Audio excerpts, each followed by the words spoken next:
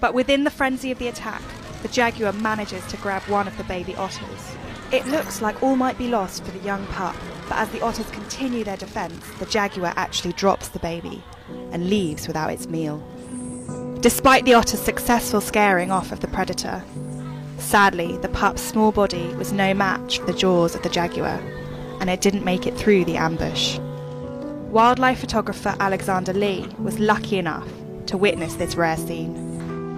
He says he never imagined capturing a moment like this, which shows the immense power of two very different animals, both battling to survive in the wild.